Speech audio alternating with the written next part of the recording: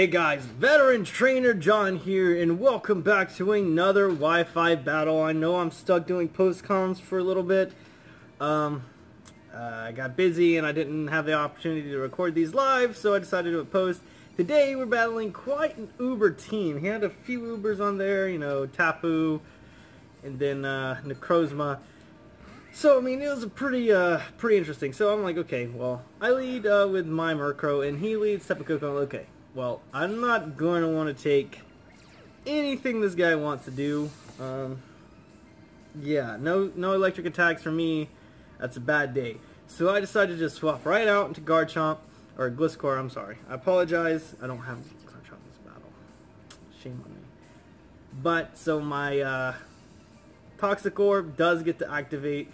And I am carrying Fling, and I thought about, like, no, he's not going to swap, probably. He's just going to... I don't know what he's going to do. And he ends up Nature Madnessing me, which isn't too bad, but since I'm EV'd right, and, you know, it does less than half. And I'm going to be easily able to recover that with Toxic Heal. Or Poison Heal, I'm sorry. So this is going pretty good for me, and he goes into Necrozma. I'm like, okay, I can hit it with an Earthquake, Stone Edge, I can Protect, or I could Fling. So I fling my Toxic Orb, you know. This set probably worked better with Acrobatics. But since this is basically the team I used in the Draft League battle, I decided that it was, you know, just leave it as it is. And the Prismatic Laser takes me out. I was kind of thinking I'd live that barely. But no, I go down. I go down quickly too. So I go into Victini here, which isn't on my draft team actually, so I did change it up slightly. And I'm like, okay, so I want to kind of gauge to see how much damage I would do, and I don't know why. I guess I wasn't sure at the time that this was a recharge move, and so I just wanted to gauge, see if I could take it out with a Blue Bolt, Blue Flare, and I can't. So I'm gonna have to go for V-Create, because I'm trying to keep... The goal here was to not lose as many Pokemon as possible against this Ubers team.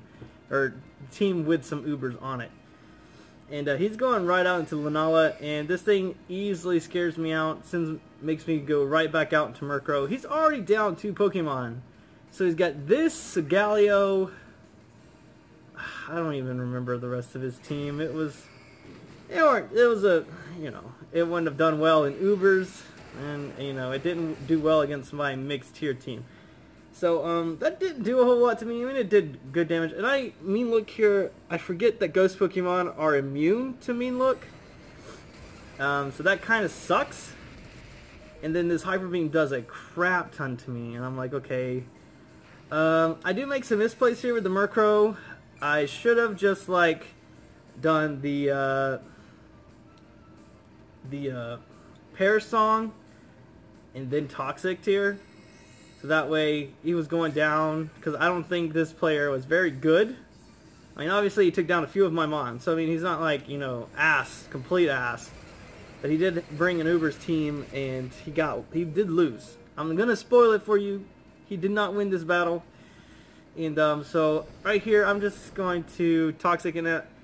I decided it's not worth keeping Murkrow alive, because Hyper Beam just does way too much damage to me, and I could stall out his Hyper Beams, but that's no fun. I got something that can handle this. I don't want to, you know, I don't want to win this battle this way. So he's just gonna Hyper Beam me again, I guess, in case I roosted or something. I think it's a little overkill, but this guy has the best luck with Hyper Beams. I know I miss Hyper Beams all the time. I'm carrying these around. I have them in my hand because I was playing with it.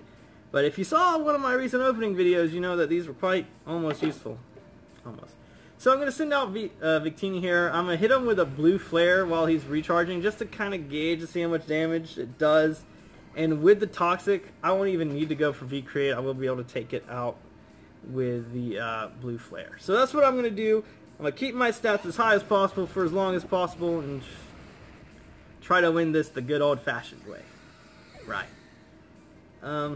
He goes into Mimikyu. Okay, a Mimikyu, very good Pokemon. very intimidating. I'm kind of hoping that I get the burn here. I know Blue Flare has that chance to burn. And I don't get it, but I do break it sturdy. I'm like, okay, or it's Disguise, I'm sorry. And Shadow Claw does a crap ton to me, but he does get the crit. So the crit didn't matter too much. It wasn't going to be enough to take me out. But V-Create is going to be enough to one-shot this guy, and that is a Mimikyu, and bye-bye. Sad to see you go, but whatever. So that's Mimikyu down, and then he's going to send out this thing. So, okay, alright. I know this thing's going to go for Darkest Lariat. I mean, there's no way he's not going to go for Darkest Lariat. I don't know why he sent this thing in. I mean, it's one of his last two Pokemon. That's why he sent it in. I don't know why I said that. That was dumb of me to say. But Darkest Lariat does decent damage to my Garchomp, even though I have 0 defense investment at all. And I'm just going to be able to Earthquake the last two Pokemon he has and win this battle. Now, I know this wasn't like a glorious battle or anything, but I am so busy that I kind of need to make the most out of the battles I do record. I do have. And even though this one's not that great, I probably won't make this its own like thing. It'll probably be like one of my in-between days that I'll upload this, because it's not like an amazing battle. But it is a good battle, I guess, and it does show that just because you have some Ubers on your team, it doesn't mean you're going to win.